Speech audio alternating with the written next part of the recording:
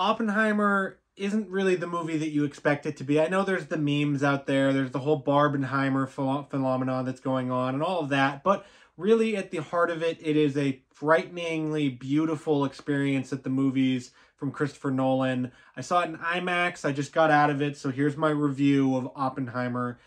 You have to ask yourself the question, is this movie good? Is it great? Is it perfect? Let's dig in. So, Oppenheimer tells the story of J. Robert Oppenheimer, the leader of the Manhattan Project here in the United States, and basically the father of the atomic bomb, the nuclear bomb, the H-bomb, whatever you want to call it. He is the person that was driving the entire operation, the entire project. It explores the inner workings of humanity, of us as us creating this weapon that is this super horrifying thing. And Christopher Nolan taps into that in what might be his best film. This might be his magnum opus.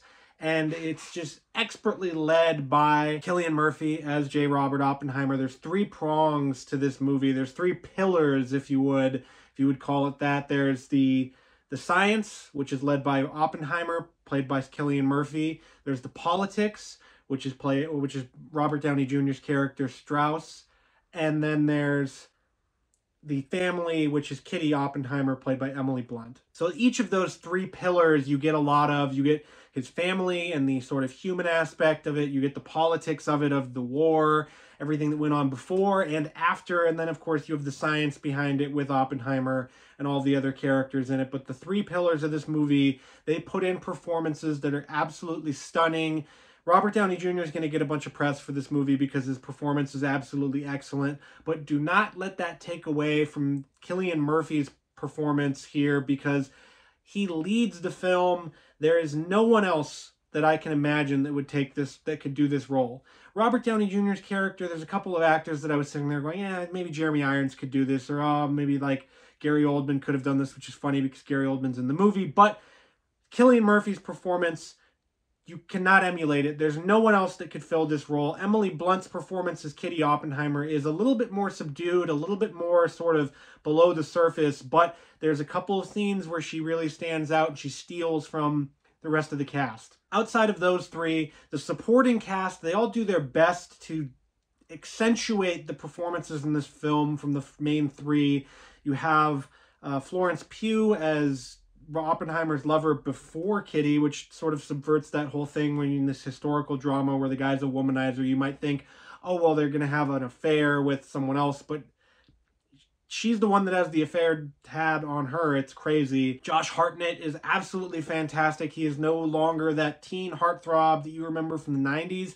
He's a full-fledged actor here. He is so, gosh, damn good in this movie. It's amazing that he hasn't had a role like this to sink his teeth into with a performance like this, because he just turns in this excellent work here. Oh my gosh, it's just, oh. Alden Ehrenreich as Strauss's sort of assistant when he's going through his confirmation hearing for the cabinet is excellent. He just steals a scene from Robert Downey Jr., which is impossible to do, folks. Like, Robert Downey Jr. is one of the best actors we've ever had.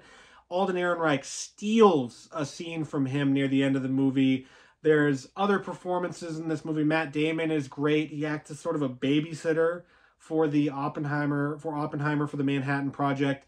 There's so many great performances throughout here. Like, there's too many to list. They're all so good, and they all just add to the film and add to the other performances. And every scene is just this battle, this tennis match, this everything going on back and forth. It's just, everyone in this movie is so good, and it helps from the script that Christopher Nolan turns in. He has had some amazing scripts over the years, but this one is easily his best. The way that the story is structured here, it goes between times and between scenes, sort of very loosey-goosey, go with the flow here, and it doesn't give you, it doesn't sort of baby feed it to you. It just is like, you know, there's no like dates, there's no years at the bottom trying to go, oh, well, this is actually 1945, oh, this is 1929, oh, this is in 1949. Well, it doesn't do that. It just, you know, you learn it, you go through it, you figure it out as you watch it, and it just aids the film so much, because otherwise it would just read like a history textbook. And that's what this movie does so well. is that it takes material that is dense and just historical, and it gives it an edge. It gives it the human element to it, and it makes it so that it's not just like reading a history textbook or not just reading a biography. It's something more than that. And I know a lot of the people out there are going to be, oh, well, what about the explosion? What about the atomic bomb? That is the focus of what people want out of this movie, but it shouldn't be, and it's not what the movie focuses on. The atomic bomb test, that, you know, the whole thing that's guiding through it, oh, Christopher Nolan's going to blow up a nuclear bomb and all of that. That happens like in the middle of the movie. That's like the journey up to the middle, and then you get the rest of it after that, which is court cases and court hearings and interviews and all this stuff that would be just so mind-numbingly boring to watch, that Christopher Nolan takes and makes into riveting film. Just the tension of all of these scenes back to back to back, and it ends on such a poignant and frightening note. Walking out of the theater, I haven't felt this way about a movie in a long time, coming out of the theater, where it's made me in awe of filmmaking, in awe of Christopher Nolan, in awe of the cinematography, the effects, the performances, the sound design. And it was this feeling of elation where it's, oh my God, this is a spectacle, but then this commentary on who we are as human beings and what this new frightening age that the modern day Prometheus, that is J. Robert Oppenheimer, created for people with the invention and the use of the atomic bomb. And it's been a long time since a movie has made me feel this way, and I think it's going to be a long time since a movie makes me feel this way again, because you just walk out of this movie feeling like a human, but you feel the emotions, and Cillian Murphy does such a great job of getting you to in the head of Oppenheimer, and how he changes throughout, and the sort of investigations that go on after in the third act of the film follow that character arc, where he is this just, you know, happy-go-lucky, sort of giddy about it scientist. And as they go through and they get up to the point of the test, you have this feeling of tension in the air and, oh my God, what are we doing? And that his character changes like that, and it's so perfect in the film and the way that they do it, and just the whole thing.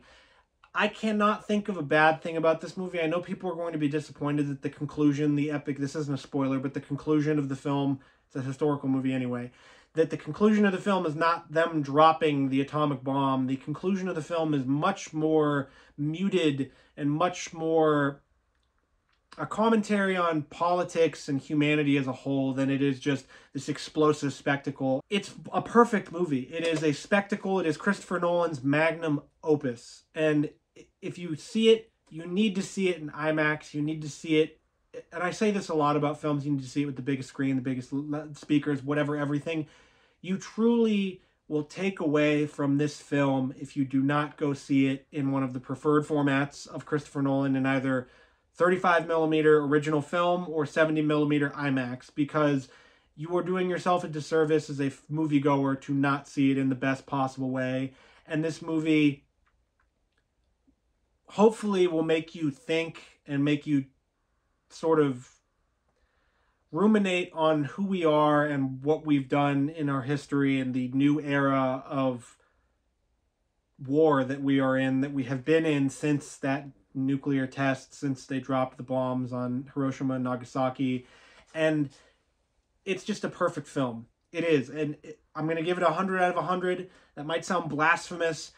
Oppenheimer is among the best films ever made, and through all of its mechanisms, all of its elements, it is a movie that will make you a better human being watching it, and it'll make you a better moviegoer watching it. So make sure to check out Oppenheimer in theaters this weekend, this Friday. You can go see it with Barbie. You can go see it without Barbie.